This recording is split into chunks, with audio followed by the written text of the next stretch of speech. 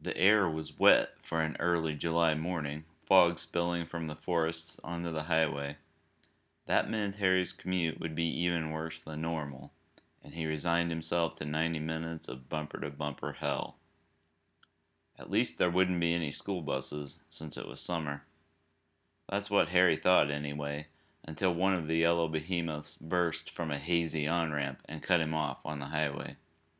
He honked and tried to pass, but the bus swerved into the left lane just as Harry accelerated. When Harry tried to pass on the right, the bus blocked him there, too. The cat and mouse went on for miles, the bus matching him point for point, when Harry suddenly realized that they were nearly at his exit and he hadn't seen even one other car. Incredibly, he had made record time guided only by the rogue bus. Half a mile before Harry's exit, the road opened up as it passed over a gorge some 100 feet below. Harry watched in horror as the bus's fog light jerked to the right and then plunged over the guardrail.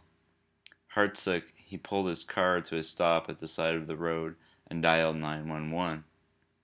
But when he got out of his car, he was surprised to find that the fog had cleared and he could see all the way to the bottom.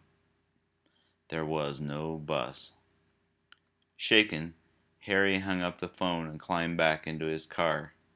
His morning went as fine as a workday can go, and at lunch he sat down at his computer to eat and surf the web. His first stop was to the local news site, where he learned his school bus driver from grade school had passed away the night before.